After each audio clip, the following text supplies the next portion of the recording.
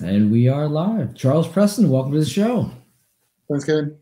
Yeah, glad to have you. So we'll get into the technology and all the cool stuff you guys are doing. But we'll start with a trip down. That's what we'll call it memory lane. But we'll take a jog back a couple of years. Figure out what made you you and how you got to this point. So this is great. You're the first episode of 2023. So thanks for joining us here. Yeah, I'm very honored. Awesome. Yes, as you should be. Now, all right. So look, as I mentioned, this is kind of origin story and kind of figure out you as a CEO and so let's take a jog down memory lane. So let's tell us where you're from, where'd you go to school? Let's kind of give us the old rundown there. Okay, so I'm from Manchester, in the UK, and this will probably sound pretty, I guess, pretty boring. But I was born in Manchester, born in Stockport in Greater Manchester. I grew up in Manchester. I went to school in Manchester, and our school system works a little bit differently in the UK than it does in the States. So, whereas you would say you went to college, I went to university. I went to university in Manchester. So I was like born, bred, educated, and employed in Manchester, with a short stop for 1 year in Reading, which is not glamorous. So very cool. So I guess, is it appropriate to ask which colors you wear when being from Manchester? I know there's a lot of divisiveness and between Manchester City and United. And do you have a preference? Yeah, so I am a lifelong Manchester United fan. Oh, all right, good deal.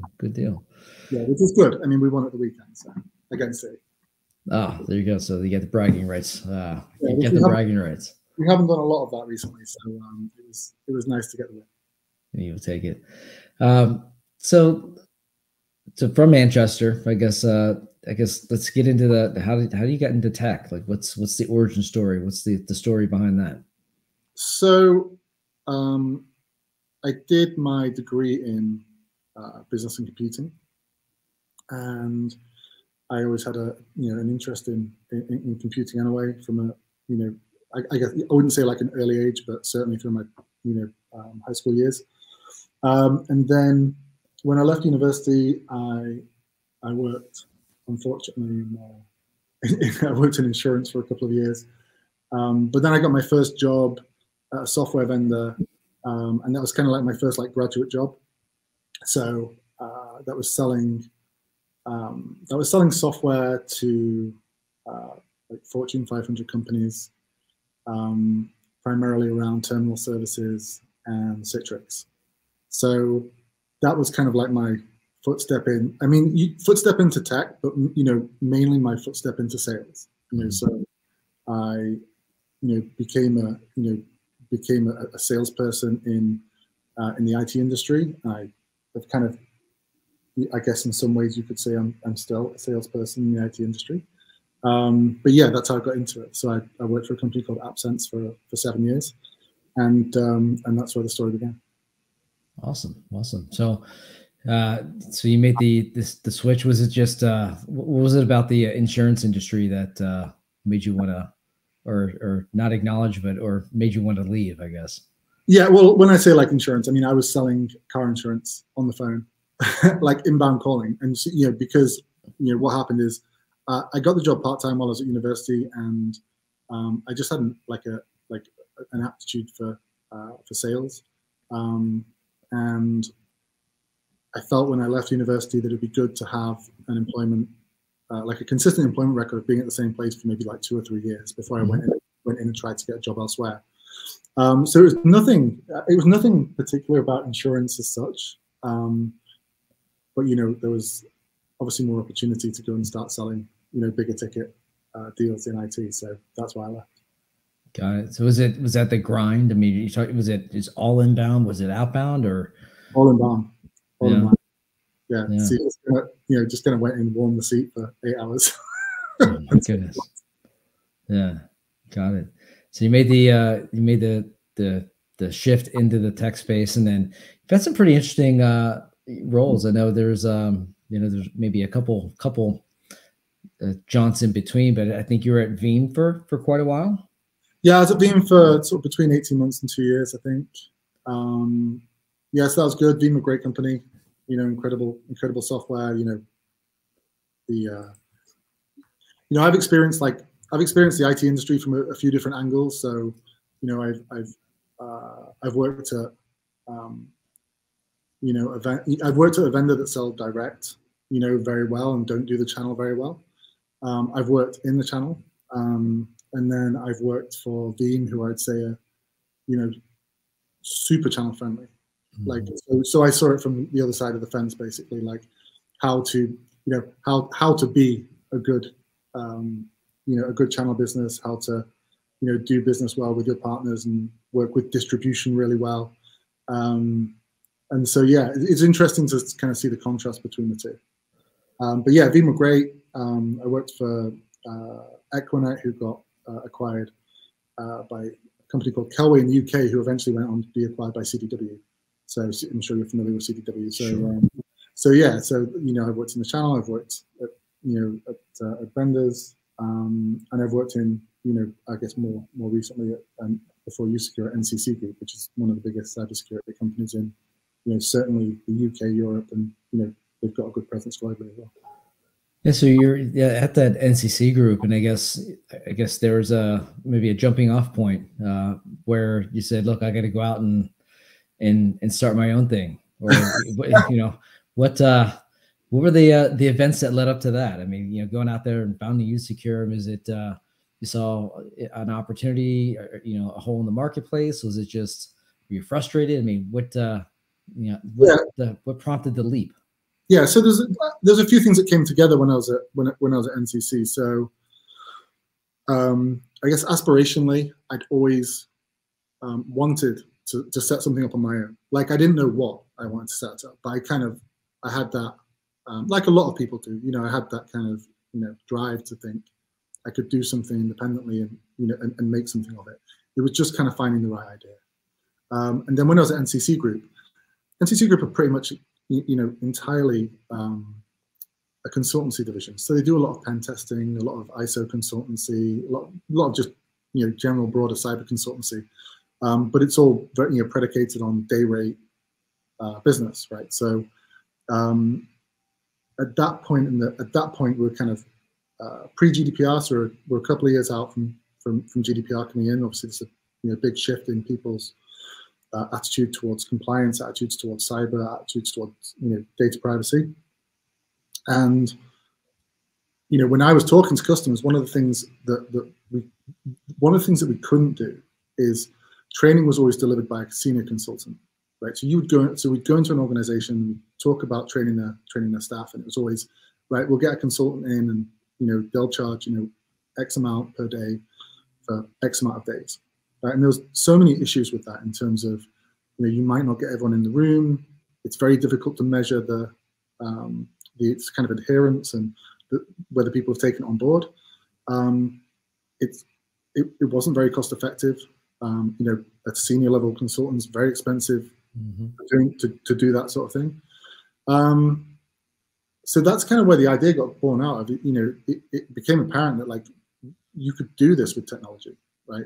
And that's not to say, like, I came up with the idea that you could deliver cyber awareness training via via e-learning. It just seemed like there was a gap for it that kind of hadn't been filled yet. And when I look back at the market, then we were certainly we were just seeing the likes of One Button Know Before, like very, very early stage, for kind of like the heavy sort of drive from Know Before.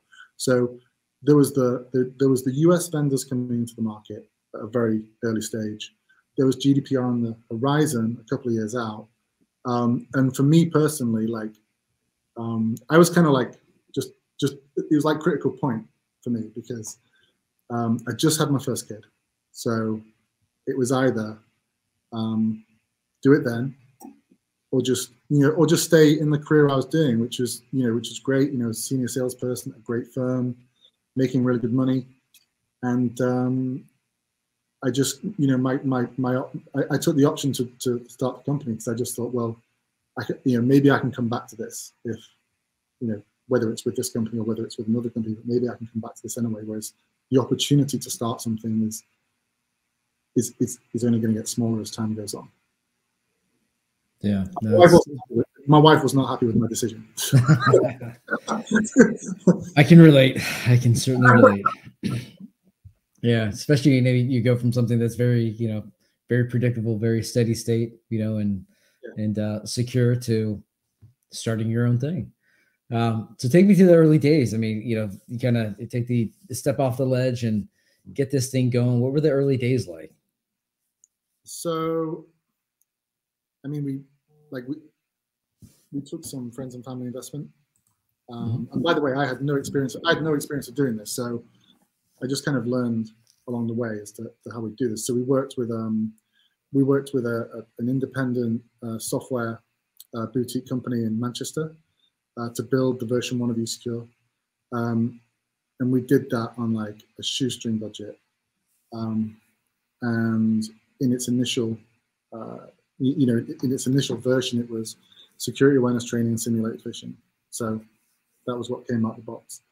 And I probably did what most most people do. I mean, I had a background in sales, so you kind of lean into what you're good at. So I think if you're a salesperson, then you can go out and win some business. If you've got a product, you can go out and win some business. Whereas if you're maybe if you're tech-minded, you're probably going to end up with a better product at the start, but struggle with the commercial side. So, I was like, right, we've got a product, and we had to go out and sell it because we didn't have any investment in the company outside of what I was putting in a small amount of investment, like I said, from friends and family. So, the good thing in those early days is that obviously I had a big network of people that I'd sold to in the past. I had good relationships with, and I don't know if you've experienced this from when when you started at the agent, but you can kind of lean on those relationships at first, and you get kind of that first bump of initial orders, and really that kind of gave us the injection of capital that could take us to the next stage. So we went very quickly to from 2 staff to like 5 staff, and then. I mean, how far do you want me to, I could, usecure's not, I guess, that old. So. No, this is great. Keep going. I love it. I mean, because there's so many, it brings back so many memories for me, right? Yeah, early days. Yeah. And yeah, no, please keep going because this is great.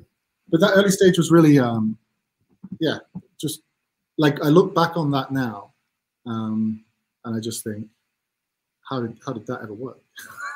Like, how did I ever, how did I ever manage the stress? Because it feels stressful when I look back on it. I'm like, I wouldn't want to be in that position right now. But I also look back at it and think it was really good fun. Like, it was really good fun, kind of having something that was, a total unknown at that time, and just going out and kind of testing the water with it. And then, you really find out very, very quickly, like, if you're selling, like, I don't know, if you're selling pen testing and you work for NCC Group, people will pick up the phone to you and they will talk because they know the brand, and they will buy off you because they trust the brand, and you've almost made the sale before you start. Whereas when you're out there selling something that's completely brand new, you have no, I guess, brand recognition. You've got no kind of goodwill in the bank or anything like that, then you really find out whether people are going to buy your product or not. Because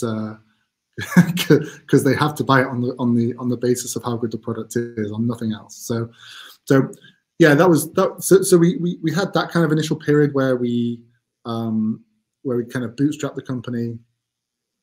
We were super small, but we kind of punched above our weight, and then. We took, this is about like kind of 3 years in, we took on board an angel investor who was someone that I'd worked with at AppSense, which was the first job I got out of university. after the insurance stuff. My first proper graduate job. So someone I'd worked with previously. So he came on board, and that cash injection was kind of thing. It was a real pivotal point for the company because it allowed us to do a whole bunch of things. So it allowed us to bring development in house, which was massive. Having our own development team was just night and day between what we could do. It also allowed us to grow the sales team, which is super important. But it also allowed us to we took a look at the market at that point, and we were trying to kind of work out like where we fit, right? So we're obviously in this market where we were trying to sell to the mid market, we were trying to sell direct, and we were going up against the likes of Wombat. I think they'd been acquired by Proofpoint maybe at that point, and the like, but mainly KnowBe4. So we looked at that and we said, well, we can continue that. We can continue operating like this, but this isn't a fight we're going to win long term.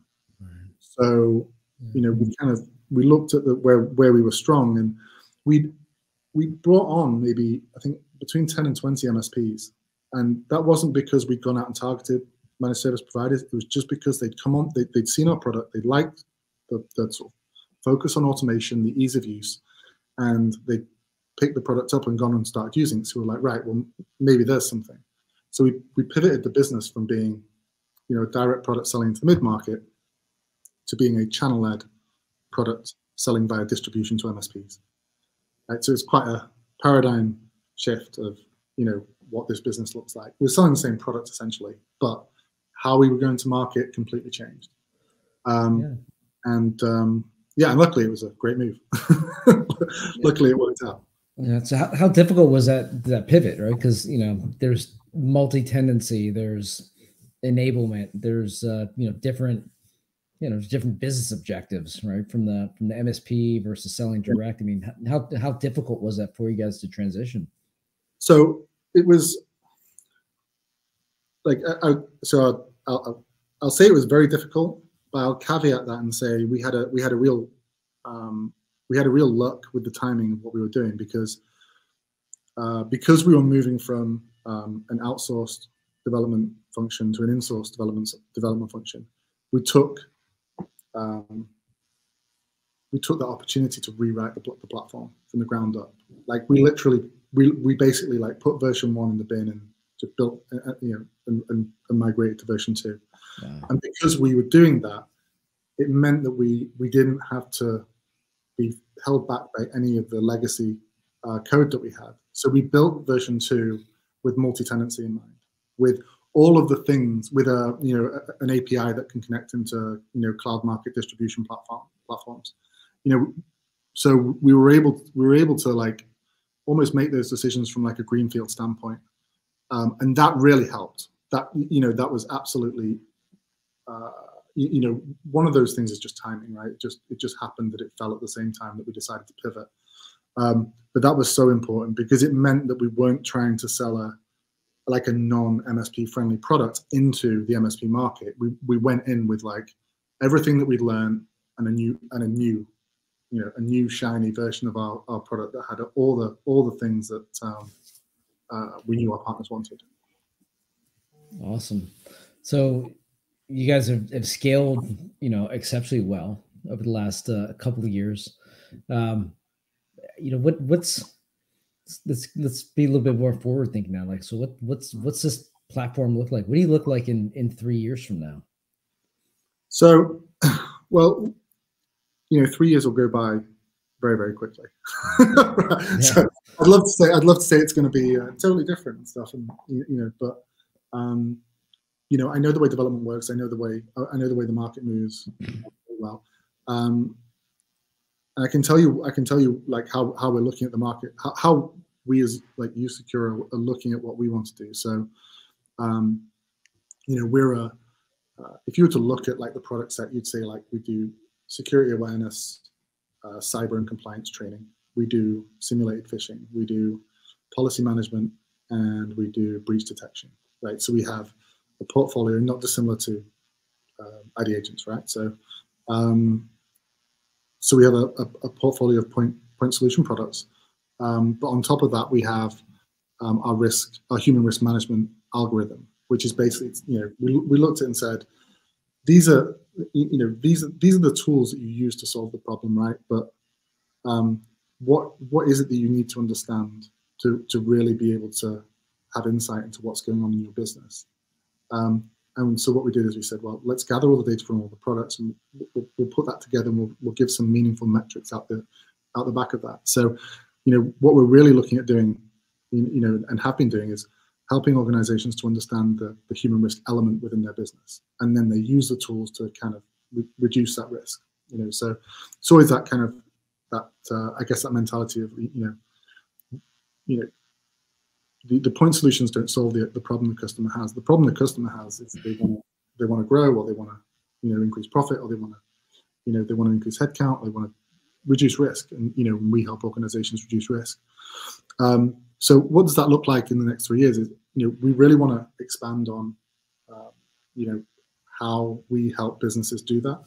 So the human element, for all businesses, is just becoming more difficult to manage. I don't know how old you are, Kevin, but when I started off in IT, there's comparing that to now, in terms of the products we use, the products we bring into the workplace, the products we take home, the working from home, just everything's kind of blended now into one, and that's just one facet of how things have changed. So I think as times move, that will only get more difficult as we go. And for us, it's we want to make sure we keep up with that, but also keep providing solutions to help help our partners become it's about helping our partners protect their clients, of course. So help providing products that fit into their portfolio, provide value, help their products and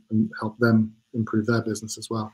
So I know you'll know that, and yeah. So in 3 years, I think we're on a growth path that is like double every year. So it's like double. If we can continue that over the next 3 years, that'd be incredible. My expectation is perhaps that it becomes a little bit harder. The bigger you get, the harder it becomes to kind of double the size of the business. Which sure. Perhaps that's okay, but we haven't got to the point where we haven't done it yet. So. Ask me in 3 months.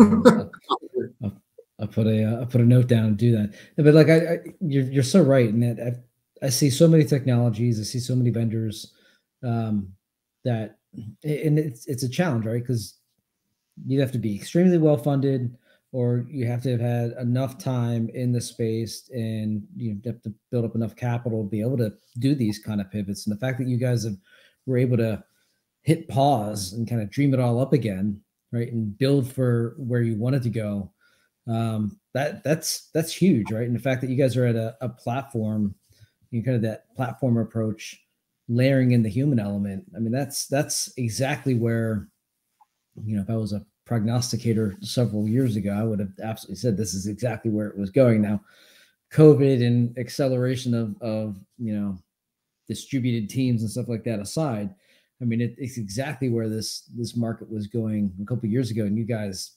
from a timing perspective, sounds like you guys have nailed it. Absolutely nailed it. Yeah, I think, and that's probably more luck than judgment. But timing's crucial, right? So, yeah. We made those calls at the right time. But I also think that,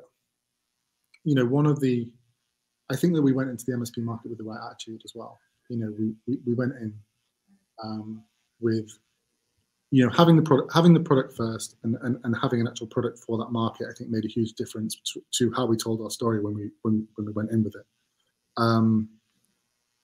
Maybe there are other products that maybe aren't suited for that market, but then they kind of go, we want a piece of that, the MSP market, so we'll kind of dress it up and say that it is fit for that. And then it's soon, when you kind of peel back the curtain, it soon becomes apparent that it's kind of not. And some of the things you mentioned earlier about the kind of architecture of the product, and certainly things like the licensing model of the products, they're things that matter immensely to the MSP community. And so we went in with the right the right story to tell, and and like a fair and honest story to say, like, look, the pricing model's got to be right, the management model's got to be right, the way in which we support you's got to be right, and that kind of that made it a lot easier, I think. We don't get much, we haven't had a great deal of pushback in terms of how we've approached the market, and it's kind of surprising. It always surprises me, like how smoothly it went, because even though it was designed to be that way, we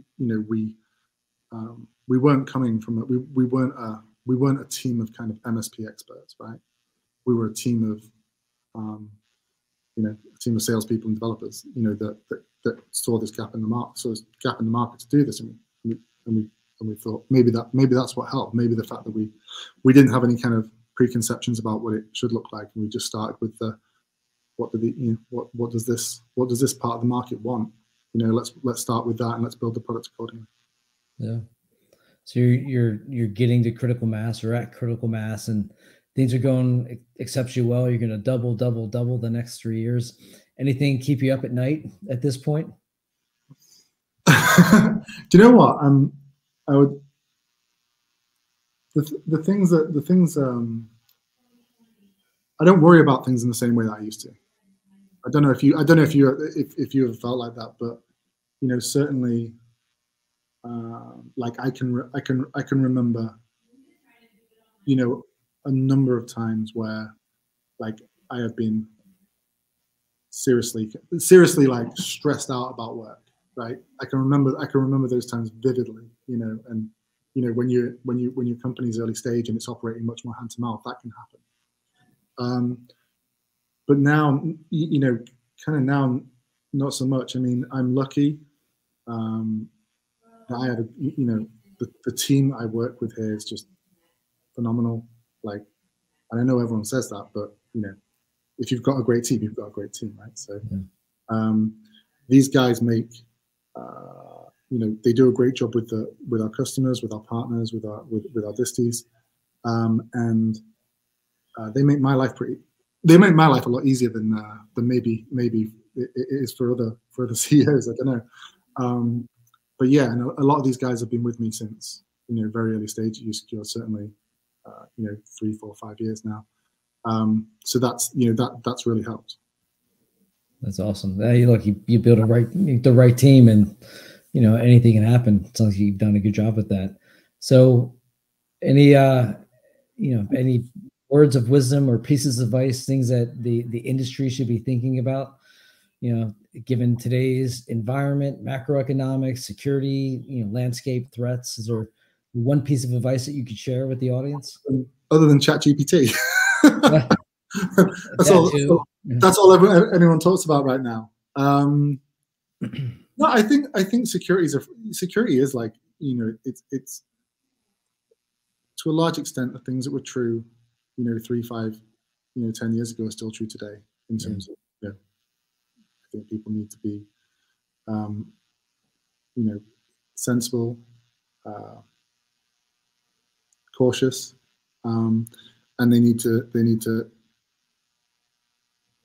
take the security of their data seriously, and that's not going to change. But I think that the challenge for people now is that there's just so many more avenues that they can people can get to them, and people can look to people can look to take advantage of them. And I think that's something that is a responsibility not only for all people who engaging with technology, but also companies like usecure and anyone working in cyber, that we have that responsibility back to be able to produce the products that can make that process a little bit easier. But yeah, I think without doubt this year is going to be dominated by AI and ChatGPT, and whether it's pretty hard for me. It's pretty unclear right now how much of that is kind of noise and how much of it is genuine. But I guess we'll find out as the year goes. Yes, we will. Yes, we will. Well, look, I really appreciate you taking some time, especially toward the end of your day there. Said everyone's already left the building, and as a good CEO, you're the last one standing. Putting in the time and the hours. But where can people follow you? Where can people find the company? Learn more about you guys. So if you come to our website at usecure.io, that's the central point, of course, for all information. And for our partner community, we'll be at CompTIA London and CompTIA in Las Vegas this year, as well as other events, but kind of they're definitely the main two where we'll likely see you. Awesome. Hopefully we get a chance to meet up with those. That'd be great. Yeah. I'm definitely coming to the Las Vegas one. Like I told my wife today, I was like, there's no way I'm missing this one. Right on. Charles, look, I can't thank you enough for being the first guest of 2023, and you set the bar pretty darn high. We've got I don't know, like 35 or 40 more of these this year, so they have to live up to the height or the bar that you just set. So well done. Well, thanks very much. Really enjoyed it.